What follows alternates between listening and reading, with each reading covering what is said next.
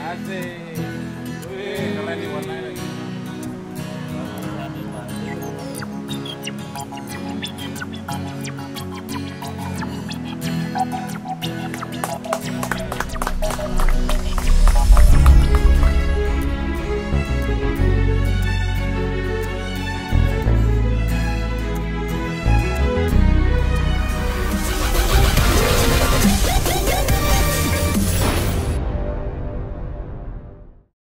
Hai dan welcome to AutonetMagz, kembali dengan Audi, dan kali ini kita akan mereview satu merek yang beda, yang biasanya gue nggak pernah review.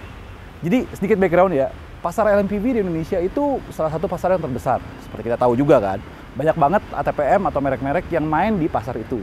Cuman tren belakangan ini kita bisa lihat bahwa LMPV itu banyak yang dijadikan LSUV, banyak dijadikan SUV. Kalau kita inget, dulu ada Grand Livina X-Year, dulu juga ada Chevrolet Spin Active, dan Honda waktu itu juga keluarin BR-V. Baru-baru ini Mitsubishi juga keluarin Expander Cross yang berbasiskan expander. Nah, Suzuki juga nggak mau kalah, karena dia baru saja mengeluarkan Suzuki XL7 yang berbasiskan Suzuki Ertiga. Seperti apa detailnya? Check it out.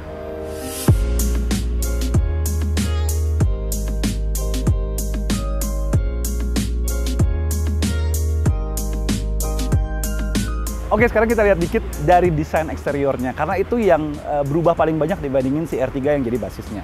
Si XL7 ini punya basis yang sama sebenarnya, tapi front fascia, bagian kap, bagian samping, dan bumper itu semua dirubah. Kalau kalian bisa lihat, kalau bumpernya Ertiga cenderung lebih sporty, apalagi yang Ertiga Sport, kalau dia cenderung lebih maco. Plus dia ada kayak apa ya namanya, skid plate di bawahnya gitu loh, biarpun dari plastik, bikin dia kelihatan lebih tinggi. Kapnya juga kelihatan lebih tinggi dibandingin si Ertiga. Kalau kalian perhatiin lagi, bodi sampingnya ini dirubah, kapnya pun dirubah. Dan kalau kalian lihat dari samping juga, dia kayak ada aksen-aksen plastik cladding di sini, itu mengingatkan sama Suzuki Ignis atau Grand Vitara.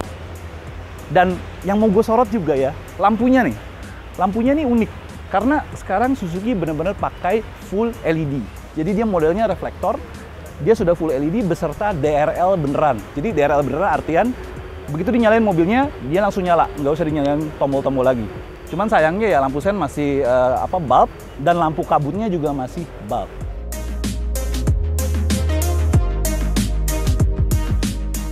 Jadi desain Suzuki ini sekarang dia modelnya pakai heksagonal gini.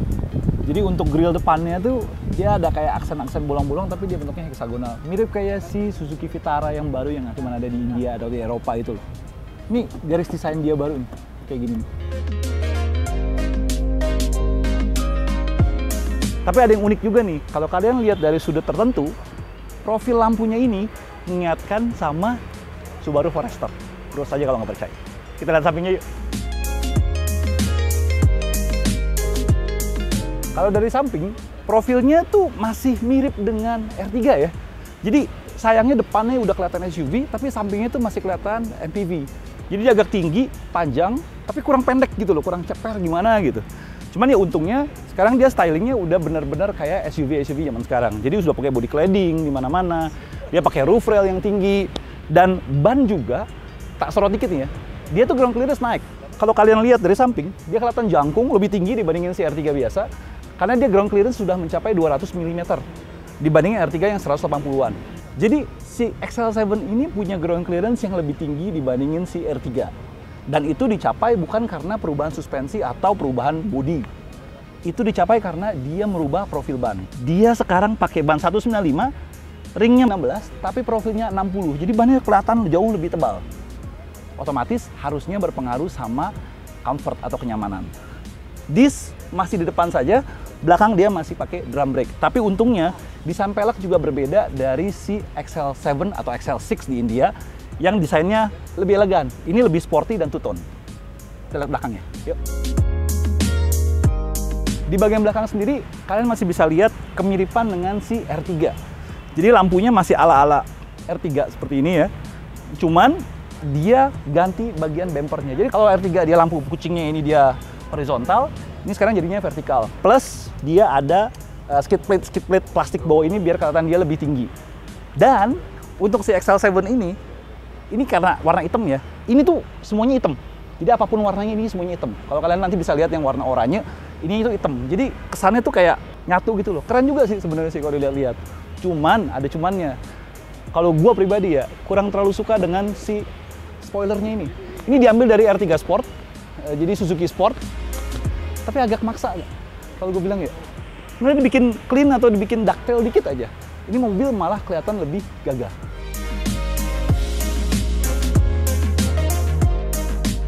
Kita lihat bagasinya ya. Ini sayang pembukaannya belum elektronik, dia masih tuas. Ya. Ini bisa flat, kursi 50-50, depannya kayak 70-30 kali ya, nggak 60-40. Ini bisa ditarik, tapi bisa digamang diginiin lagi, dan dia masih punya storage di sini. Dengan spare tire-nya di bagian bawah, dan kalian bukanya dari sebelah sini.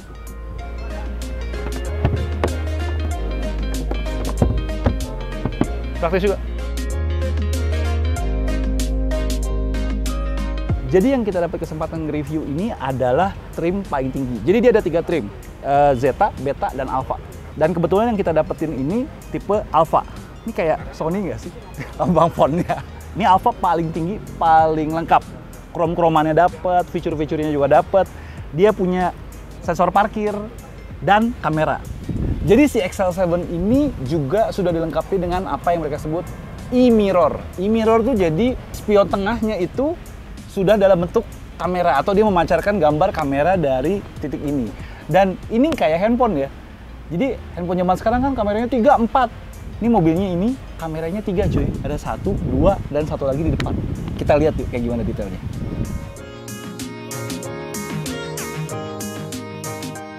Oke, sekarang kita ada di interior si XL7. Sepintas kalau kalian lihat, dia Ertiga, kembali lagi. Cuman bedanya mungkin dengan Ertiga Sport atau Ertiga biasa. Kalau Ertiga Sport dia ada apa ya namanya ya, wood trim gelap. Kalau Ertiga biasa di wood trimnya lebih terang, dia wood trimnya kayak karbon dan apa namanya silver trim gini. Jadi kelihatan lebih elegan. Dan interior full black, semuanya hitam. Biarpun kelihatan lebih sempit, tapi lebih gampang dibersihin, dan kayaknya ini kebanyakan selera semua orang ya. Oke, kita lihat fitur-fiturnya dikit ya. Setir sama percis dengan R3, dia ada flat bottomnya. Pengaturan dia nggak apa namanya teleskopik, dia cuma tilt saja. Nggak ada cruise control, tapi dia udah ada Bluetooth, pengaturan volume dan lain-lain ada di sini. Stability control ada di samping sini, start stop buttonnya juga di sini. Sisanya sebelah sininya masih sama dengan R3 lainnya, generic, pelipatan spion sudah elektrik, dan yang mau gue sorot adalah di bagian tengah ini justru. Karena di bagian tengah ini dia pakai head unit baru yang ukurannya 8 inci. Kalau dulu kita banyak kritik karena bezelnya ketebelan. Kayak nyisa 2 cm gitu loh, layarnya kecil, buat apaan? Nah kali ini mereka bikin, ini lumayan penuh layarnya, jadi bezelnya jadi jauh lebih tipis dan kelihatan jauh lebih proporsional si head unitnya ini. Fitur-fiturnya masih sama dengan R3 lainnya, standar, Bluetooth segala macam udah lengkap juga. Dan untungnya lagi AC juga ada perbedaan antara si 3 trim itu, Zeta, Beta, dan Alpha. Jadi Alpha dan Beta itu dia sudah AC digital plus climate control. Jadi dia udah berdasarkan apa namanya suhu. Jadi kalian bisa setting langsung suhunya. Sedangkan untuk tipe Zeta itu dia cuman digital aja. Jadi displaynya digital, tapi sisanya masih kayak knop tak tak tak tak gitu, masih 1 2 3 4 pilihan. Bedanya di situ. Ke bawah dikit, dia juga sudah dilengkapi dengan ini cup holder, tapi dia udah ada ventilated-nya di sini. Jadi udah ada AC-nya lah. Jadi kalau minuman dingin kalian taruh di sini, kalian buka nih, ini bisa ngedinginin. Lumayan buat jaga si suhu minuman dingin ini biar tetap stabil.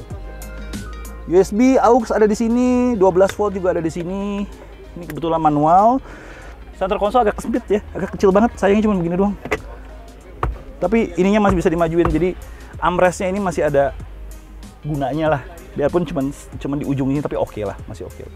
Nah kita bahas si e-mirrornya XL7 ini. Kalau menurut gue ya ini salah satu fitur tercanggih yang nggak dipunyai oleh bahkan mobil-mobil premium zaman sekarang pun nggak punya kayak gini. Kalian lihat, ini kayaknya sepintas kayak spion biasa yang mantulin belakang. Tiangnya juga kayak gini jelek ya sebenarnya. Tapi ternyata kalau kalian pencet tombol ini nih tengah, dia berubah menjadi electronic mirror. Jadi dia mentransmisikan gambar yang diambil oleh kamera belakang ke sini. Dan nggak hanya itu aja.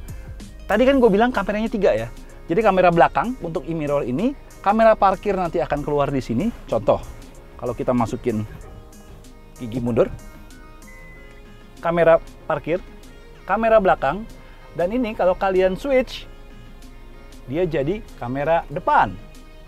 Jadi spionnya kalian bisa tetap ini, dan kameranya kalian bisa ganti-ganti nih. Tuh. Ini sekaligus berfungsi sebagai dashcam yang bisa merekam bagian depan maupun bagian belakang. Jadi kalau ada amit-amit ya, accident atau apa yang kalian butuh bukti untuk merekam, kalian bisa nyalain mode merekamnya dan dia akan merekam. Dan kalian bisa lihat dari sebelah sini. Bisa memainkan kembali. Kalau memainkan kembali, kalian tinggal pencet ini. Oke. Dia akan memainkan. Oke. Misalnya yang mana mau memainkan yang ini. Oke lagi. Dia akan memainkan video yang kita rekam. Dan ada suaranya, men. Ternyata ada mic-nya. Tuh. Ini untuk keluar, kalian tekan terus. Dan ini akan menampilkan posisi depan. Gue udah mainin, ini posisi belakang. Bisa ganti. Dan ini bisa dimainin. Ini nice banget. Ini benar-benar feature yang bisa bikin mobil ini benar-benar beda dari lawan-lawannya di kelas. Nice. Ini juga dia sudah dilengkapi katanya dengan Smart MID. Jadi MID-nya lumayan komplit ya. Kalau kalian ingat dulu kita pernah bahas Baleno, dia ada mirip-mirip seperti Baleno, dia ada average fuel economy, ada range-nya, driving-nya berapa, konsumsinya, driving time-nya berapa. Ini kayak G sensor deh. Jadi G-nya, ini jam. Dia ada G sensor, motion-nya kemana. Terus dia ada torque dan power, distribusinya berapa. Nice loh ini. Buat sebuah LMPV bagus loh ininya. Tuh acceleration-nya berapa, brake-nya berapa. Oke lah. Oke, ini benar-benar feature yang kalau lu mau tahu dinamisnya mobil tuh bisa kelihatan nanti dari sininya.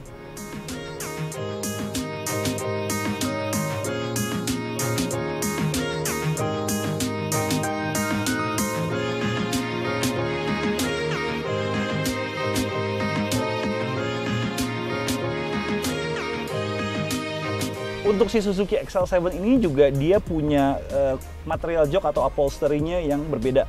Jadi dia pakai kombinasi antara fabrik dengan kulit semi sintetik sih untuk trim Alpha ini. Jadi ininya agak keset sih ya, dan ininya masih ngejeblak. Ya, oke lah. Kita lihat baris keduanya yuk. Oke, sekarang kita ada di baris kedua si XL7. Yang pertama kali gue notice adalah armrest. Akhirnya dia punya armrest tengah. Jadi duduk tuh posisinya bisa pas gini loh. Dan sama seperti Ertiga, dia masih tetap punya pengaturan sliding. Slidingnya jauh ya, segini ya. Dan reclining. Bisa sampai tidur banget. Plus sekarang untuk si XL7 ini, dia juga sudah dilengkapi sama 12 volt di tengah dan di belakang. Khusus untuk tipe Alpha dan Beta. Jadi untuk Zeta-nya sama dengan Ertiga biasa. Tapi untuk si Alpha Beta, dia tiga-tiganya dia punya 12 volt sampai belakang. Ada satu item lagi yang gue baru notice. Ternyata patternnya si seatnya ini itu bentuknya heksagonal. Sama kayak grillnya mobilnya. Jadi ini dia bawa elemen desainnya dari luar ke dalam juga. Cuma ini lagi-lagi, ini agak kasar ya kulit sintetiknya. Kayak kurang halus aja, dikit lagi. Plus, dia tuh punya tekstur baru di bagian samping sini. Di situ lebih kelihatan. Dia punya tekstur baru. Yuk kita lihat. Nah, dia punya tekstur baru di sini. Jadi jauh lebih kasar, lebih keset ya. Tapi mungkin lebih gampang dibersihin. Tapi lebih gampang aus juga sih kayaknya sih. Sekarang kita lihat baris ketiganya. Tapi sebelum itu, dia sudah dilengkapi oleh jok yang one touch, nggak tumble, tapi slide. Jadi dia slide dan sayangnya seat belt di bagian tengah ini dia nggak 3 point, jadi dia masih 2 point. Tapi untungnya joknya sudah isofix sama ada top tether. Kita masuk baris 3. Yuk.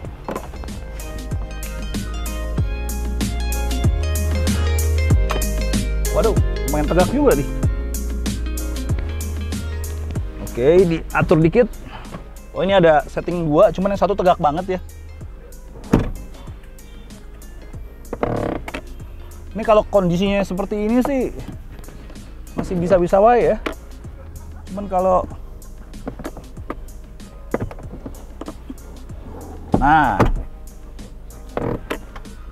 oke. Gua 174, Duduk di belakang, nyiksa. Benar-benar nyiksa. Untungnya headroom ngepas banget ya. Tapi kaki gue sih, benar-benar kaki gue ini jadi harus agak sedikit lebih majuan dikit. Ini posisi paling mundurnya. Kalau dia posisinya agak sedikit lebih maju, masih ada napas guenya. Nah, segini gitu loh. Nah, ini masih ada napas. Tapi kalau posisinya benar-benar dimundurin, sorry, up. Wah, ini sih nggak duduk di tengah ya. Tapi ya kembali lagi, apa namanya, untuk si Alfa ini dia sudah punya 12 volt charger ya di ketiga barisnya. Ini fitur yang lumayan bagus buat orang-orang zaman sekarang yang butuh listrik. Oke, kita bahas dikit engine-nya ya.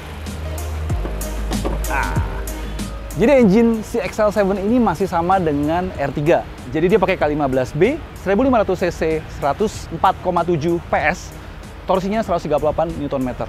Si XL7 ini juga tersedia dalam dua macam transmisi, yaitu 5 percepatan manual transmission dan 4 percepatan automatic transmission.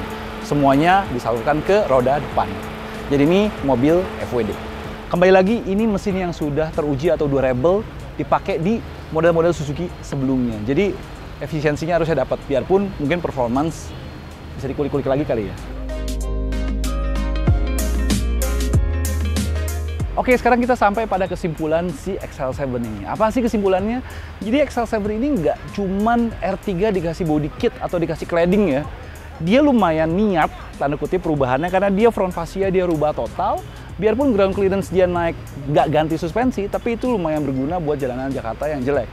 Dan overall ya styling yang ada antara suka atau nggak suka sih. Kalau gue jujur depannya gue demen, tapi samping gue kurang suka. Dan dia tetap punya kelebihan-kelebihan yang nggak dimiliki oleh rivalnya. Contoh, e-mirrornya atau electronic mirrornya yang tengah itu tuh berguna banget. Karena itu selain dia bisa ngeliat belakang, dia juga berfungsi sebagai dashcam depan. Which is, itu belum ada, atau bisa dibilang itu fitur pertama untuk kelasnya. Dan gue pengen lihat fitur seperti itu ada di mobil-mobil lain di kelasnya. Mungkin itu aja sih ya kelebihannya. Kalau kelemahannya bagaimana? Kalau kelemahannya gue cuma bisa nyorot paling material seatnya itu agak kurang ya, agak kurang mewah, masih bagusan Ertiga yang lama, yang standar, dan plastik di mana-mana. Tapi ya baik lagi, LMPV di kelasnya semuanya plastik di mana-mana. Oke, kembali lagi dengan harga mulai dari 230 sampai 267 juta terbagi dalam 3 trim. Apakah mobil ini worth the money? Terserah Anda untuk menilai. Thank you udah nonton. Baik lagi, klik like kalau like video ini, klik subscribe kalau belum subscribe, dan tekan tombol lonceng untuk tahu notifikasi selanjutnya dari AutonetMagz. Audi sign off dari Kebun Raya Bogor. Dadah. Udah roll ya. Oke, sekarang kita lihat sedikit. Aduh, apaan tuh? Tuh, 2, 3.